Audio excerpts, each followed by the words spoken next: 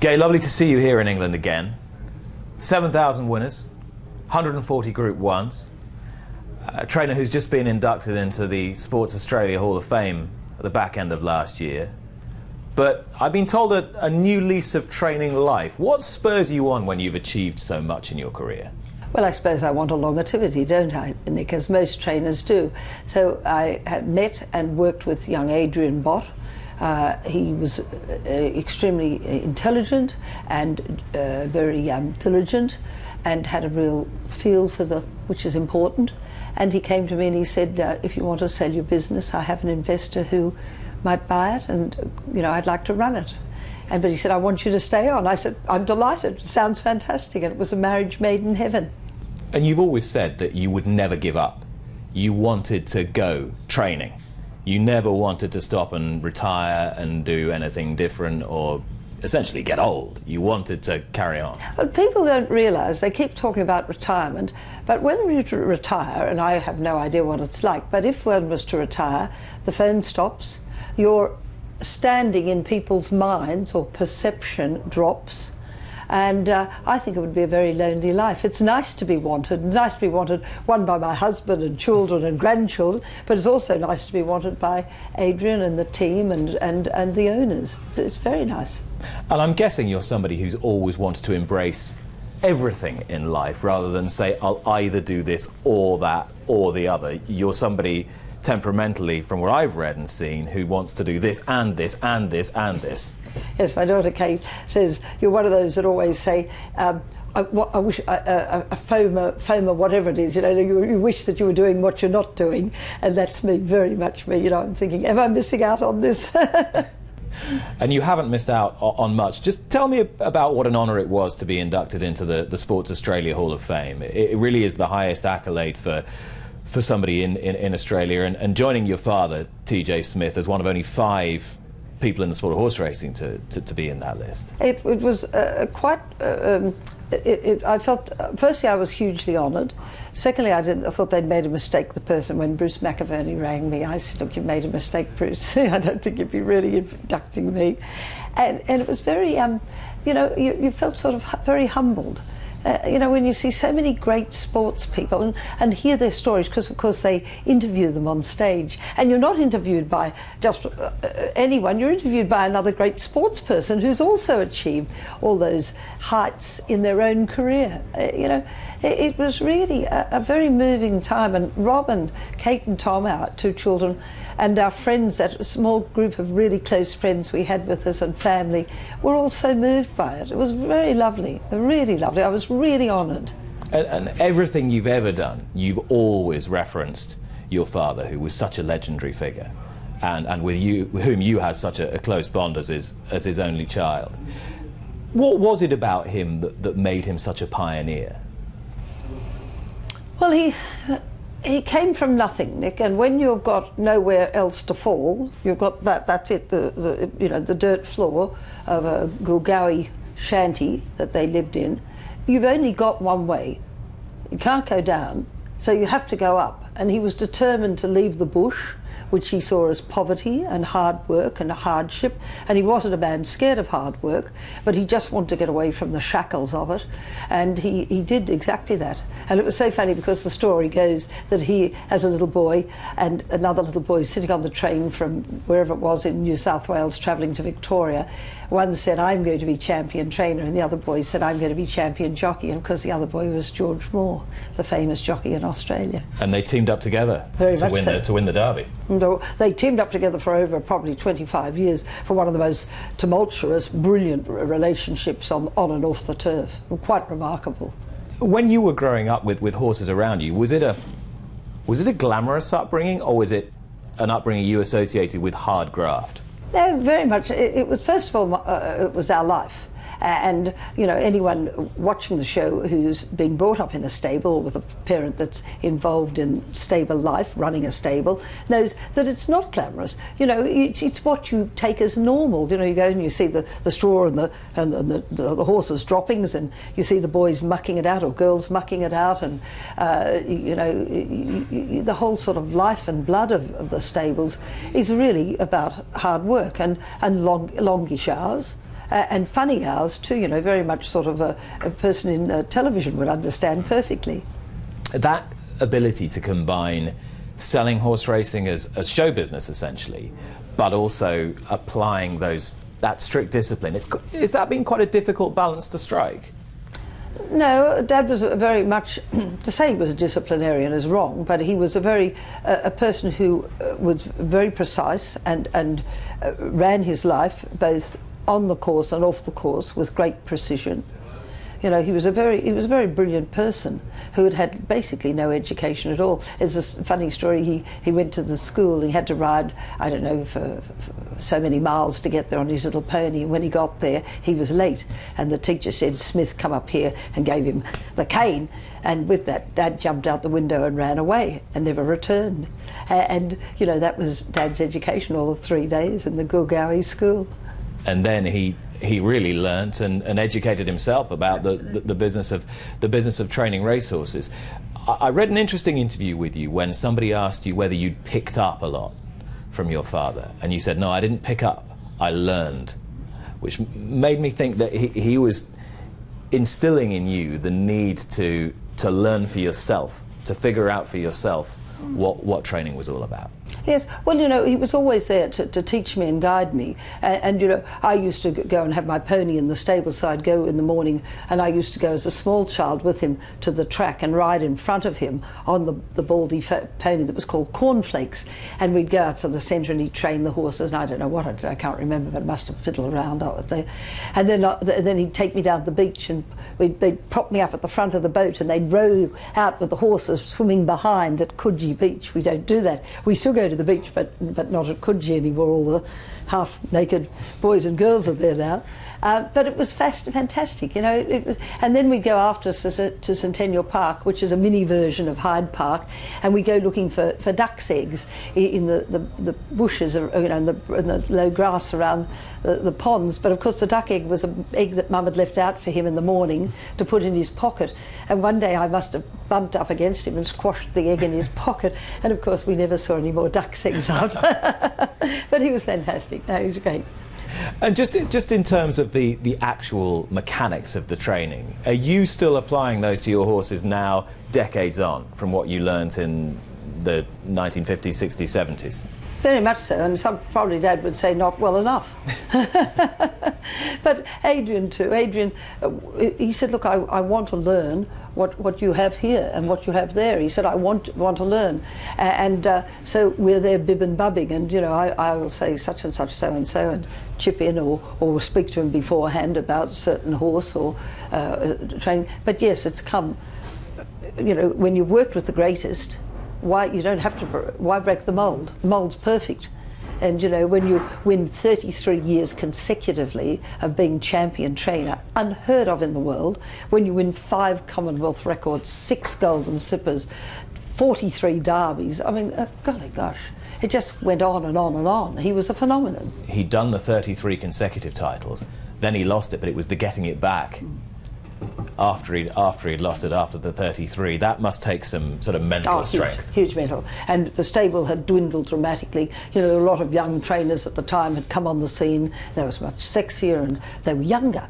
You know, you can't beat that, Nick. So these young trainers had come on the scene, and Dad to come back in the 34th was an enormous effort, and he knew that, and he knew it'd be his final shot, and then it was gone. You know, the magic was gone. For you, great fortune to be his daughter, but in a sense also a great responsibility. How burdensome was that responsibility early, or not at all? No, I didn't think it at all. I wanted to train. I want fiercely to train, and it's all I wanted to do. And when he accepted that, which took a little bit of doing, because he just said, "Look, it's too hard, Gai." He said, "It's just not for you. It's too hard." And he was right. It is hard, and it's got harder as the years have gone on, because you know there's so many different trainers, there's so many different syndication groups. It just goes on and on. But he was great. He said, "All right," he said, "if you're going to apply for a licence, you apply for a number 1 licence." He said, "Start at the top. You never have to worry about going down. Just start at the top." And you know. And the whole business of you getting your licence was an ordeal, which has been extremely well documented. But the way you attacked it was because you said that they weren't giving you a license because you were being discriminated against, because they were not giving you a license because you were married to someone that they weren't approving of at the time, not because you were Gai Waterhouse. Because you were Gai Waterhouse. No, so after 2.5-year legal battle, and I got the licence, it was granted to me. I then took a while to start the horses, and I was picked up by one of the young stewards who said to me, you know, a funny bird. He said, you know, you took so long to get the licence, why haven't you raced your horses? And I said, I'm not going to race them till I can absolutely get all of you to sit up and pay attention. And, you know, I just trained winner after winner, and I knew I had to do that. I knew I had to produce them so they could win, so people would say, my gosh, this girl really can train. You know, I knew I had to make, I was no good me just sliding into it, because I would have slid out just as quickly. Do you readily accept the idea that you were a pioneer for women in sport, or is it something that you've rejected? No, I don't know. Look, there are a lot of women in racing, a lot of women in sport. I've been tenacious, I've been successful.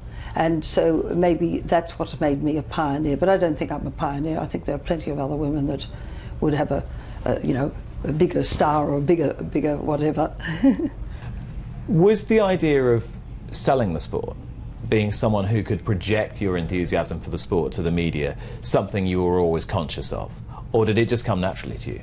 Well, I sat opposite my father, as we're sitting opposite each other now, Nick, from the day I was born till the day I left home, and I watched how he, when I say worked the media is probably the wrong word, but he was in tune totally and understood how important the media is to our business. So every morning at 6:45 he'd be on the phone. If he wasn't ringing one of his owners, he was on the phone to Jack Elliott or any of the leading journalists, and he was talking to them and telling them about the horses racing, so they had a story, they had something to print. Because in those days we didn't have iPhones, we didn't have, you know, all this other social media. We had the papers, we had the radio, we had television, but, you know, he was there making sure that people knew about his horses. Not bumping his chest saying, I'm Tommy Smith. He was saying, my horses are doing this, and you can back it on Saturday, and you can do it. People want that. They want that confidence, they want that leg up. They want to read it in the press and say, Smith said so-and-so, or Waterhouse said, you know. Do you ever feel like, oh God, you know what, I'm just not interested, I don't want to talk to anyone today, I just don't feel up for it? Or do you have to get yourself up every day? Well, when 5 favourites have been beaten, I feel very much like that, Nick, yes. I could dig a hole and jump into it. But all people feel like that, you know. Those emotions of feeling down are part of the elation of when you win. And if you can't ride that roller coaster, you shouldn't be in the sport. So you have to have an evenness of temperament. How important do you think evenness of temperament is for someone to excel in horse racing? I think it's essential in any sport. And I'm lucky I have a wonderful partner in life in Rob. And, you know, I'll come home and say, oh, I can't stand it. Drives me crazy, chat, chat, chat, chat, chat. And he just lets it flow over. And then I've got it off my chest and off we go and have dinner and we're fine, you know. And am I right in thinking that it was him who kind of spurred you and motivated you the morning you won the Melbourne Cup, because you were starting to self-doubt because you had such an obvious chance? That was so funny. We got there and we had this beautiful horse, Forente, and the first start he ever had in Australia, which was a year before, was the first time he ever stepped foot on an Australian racetrack. He ran second in the Melbourne Cup the previous year, and he paid his purchase price in one go, boom. Then we had a number of other races throughout the year with him being very competitive and very successful. We go to the Cup and we're short price favourite, and every person in the whole wide world must have come and said, good luck, Gai, this is your Cup. I thought, oh, I can't stand it. What happens if I don't win this Melbourne Cup and I let all these people, what are the green men go to say to me when I walk on the racetrack? Oh dear, nice butt. I thought, I just don't think I can face it. I said to Rob, I don't think I can go to the races today. He said, what are you talking about? I said, oh, you know, I just don't want to let anyone down.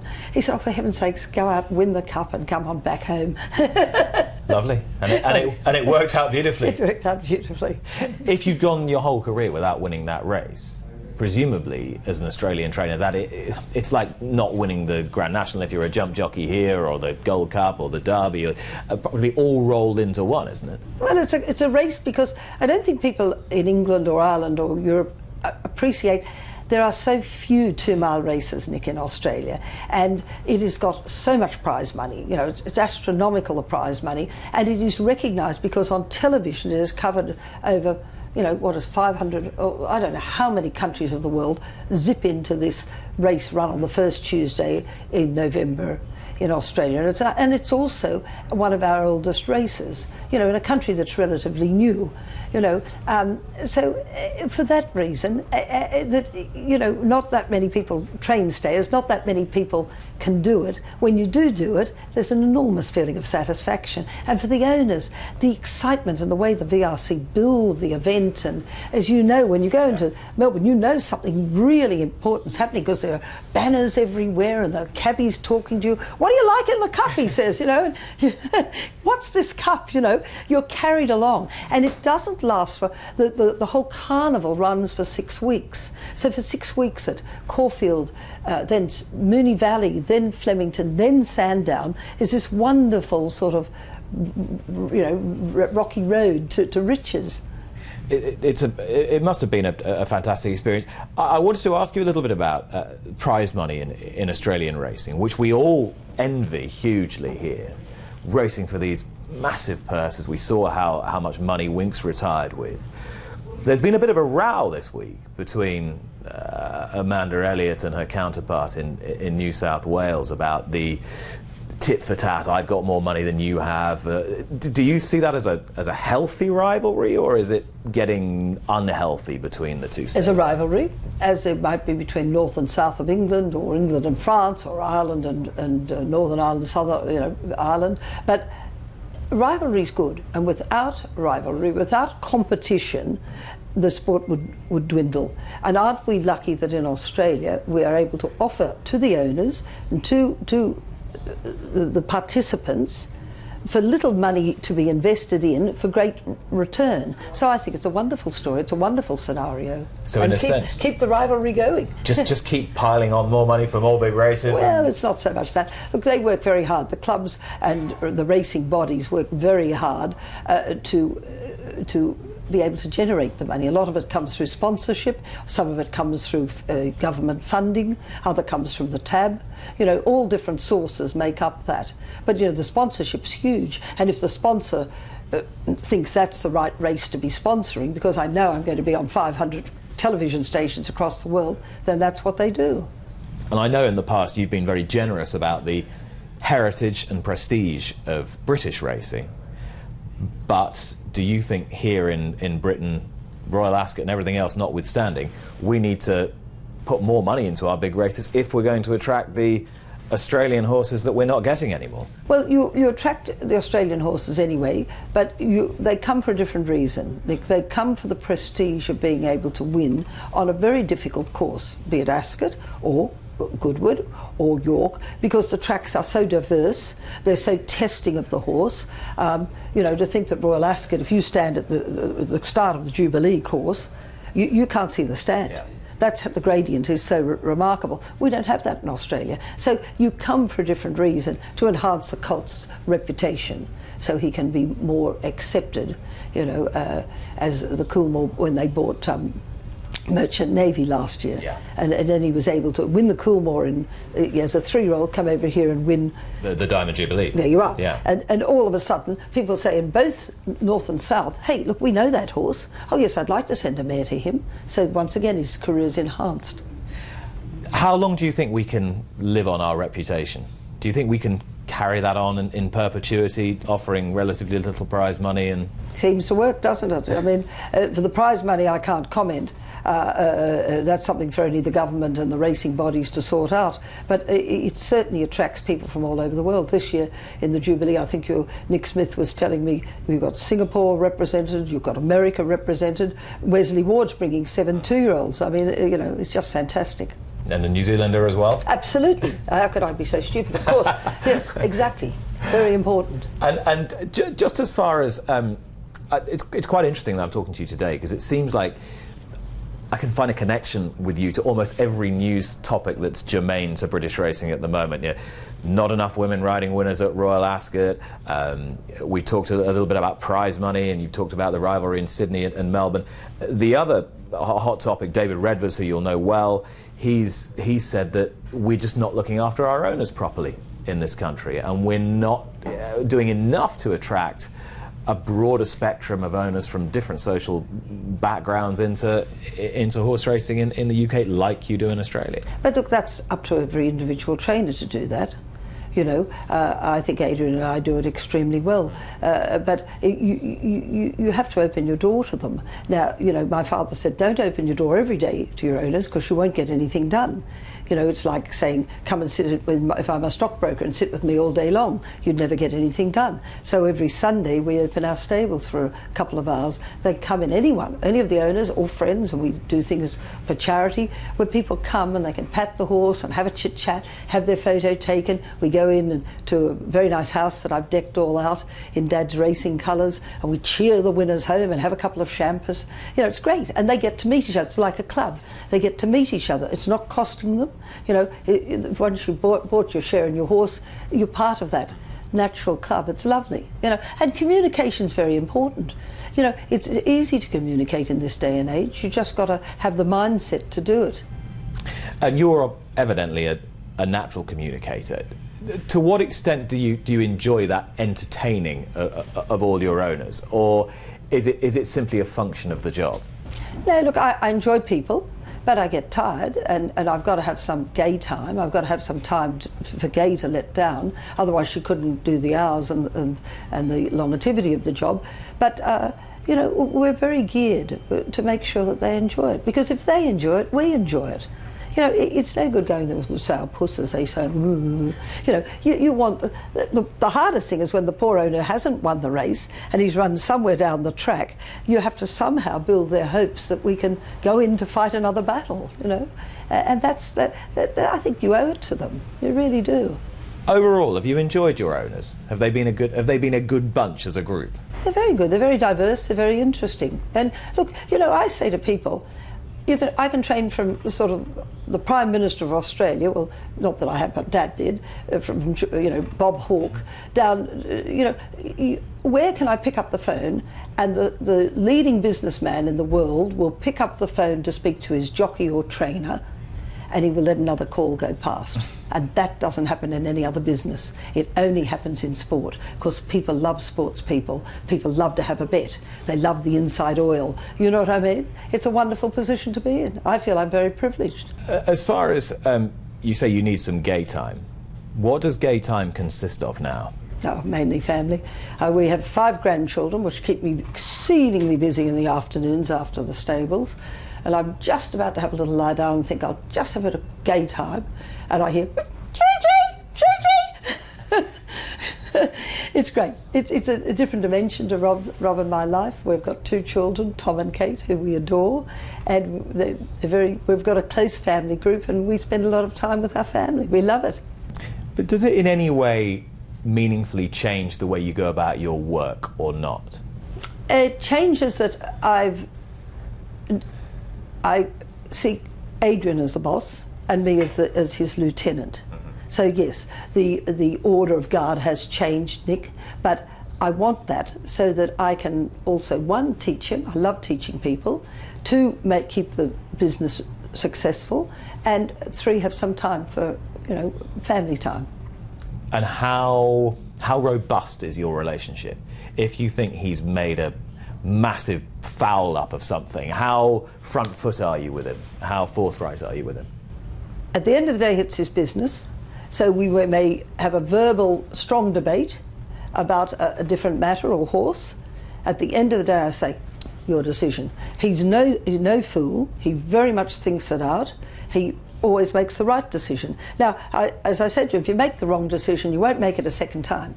So don't worry about it. We all make the wrong decision at some time. And if you don't make the wrong decision, how do you know how to it's the right decision to go on? It's so important for him. So important for our business. When somebody asked you about how you train people, you said it's my way or the highway. Yet everyone I've spoken to who's ever worked for you always speaks very fondly of their time and says how much they've learned. And those 2 things don't necessarily sit that comfortably together. So there must be a bit of it. There must be a bit of bend there. The ones that aren't going to make the grade or aren't going to, I can't mould as the highway. But the ones that I can see that are receptive to me trying to mould them, because I'm not trying to change the essence of them. I'm trying to help them that they'll be more successful in life. If I can have some way of helping them along that road, then we're on the same plane, and I'll be behind them 110%. I get huge enjoyment out of that. What are the key similarities or differences between your training of the horses and your training of the people? Discipline, ebbing and flowing. You can put a certain amount of pressure on a horse and a person, and then you've got to know when to let the pedal up before you break them. You don't want to break the horse down. You don't want to break the person that they won't listen to you and they'll go the other way. So I think I have to use these enormously. If you can't pick up around you the things that are going to be your aids to training that horse, then you shouldn't be training. And do you see yourself as an intuitive trainer rather than a trainer who bases everything on cold, hard evidence? You need a bit of both, but I train from what I see and feel, and I like to see the horse in the morning when he comes out in front of me. So of 150 horses, each I believe are trained individually. So as I look at the horses, you can cut to measure the suit that will be fitting Nick or, David or Bruce, whoever it might be, that you've got that suit that fits them. No use having something that you think. I mean, we'd love to think that everyone's a horse we train as Piero Vancouver, but they're not. Most of them fall a lot less. So you have to try to, and all the great trainers around the world do the same thing. Everybody who knows anything about you knows that you had a career as an actor briefly, but was it ever really on the cards that you wouldn't go back to racing? I don't know about that. All I wanted when I came to England in the 70s, all I wanted to do was act. There was no even vague thought of being a horse trainer. I loved horses. I loved the stables. I even owned a horse when I was over here, trained by William Huntington, called Budding Star. and we had great fun. I mean, I loved being in the theatre, but I just felt I would never be quite. I wanted, I suppose, that star, that thing of, will one become successful? And I didn't feel that it was the right career for me. And it took probably nearly 3 years being here before I thought. I woke up one morning, I'd just finished Doctor Who, it was December. Dad had been driving me mad through Mum to come home. And I just thought, no, it's time to go. It's time to pack my bags and go. Something inside me just said, it's time to go, Gai. And I just packed up and came home. Are there people you particularly look at and really admire and think, he or she has got something there that is somewhat intangible, but I'd quite like a little bit more of that? Oh, absolutely, absolutely. And in every country of the world, Rob and I learn something, and we take it back to Australia and try to incorporate it one way or the other. It doesn't always work, but we're definitely learning all the time. And there's so many successful and wonderful good trainers, great trainers, not good, great trainers around the world. Who really inspires you nowadays? A number of them. Either young or old? Well, no, the mixture. Wesley Ward's one of my great pin-up boys. I just think he's a remarkable trainer and a very diverse trainer. I'm greatly admiring of John Gosden, who handles with such aplomb and such marvellous ability to handle not only a very large stable, but at Group 1 level year after year after year. Michael Stout, another great trainer, very, very admiring of. He's got that fire in his belly. Yeah, very much absolutely. So. Aidan O'Brien, how can you not be admiring of Aidan? He's a remarkable. In Australia, Chris Waller, how can you not be admiring of him, handling a huge number of horses and built from nothing, come from another country to Australia and built a huge empire, But all of them, they're all good trainers in there. Anyone who gets to the top level of their profession is very good at what they do. They don't get it by chance. And what is the next chapter in this amazing story? Can you envisage it quite? What's the next chapter? Look, I don't really know what the next chapter is, Nick, except that I'm enjoying the part of the book I'm in at present. You know, it's good. Gai Waterhouse, thank you very much indeed. Thanks, Nick.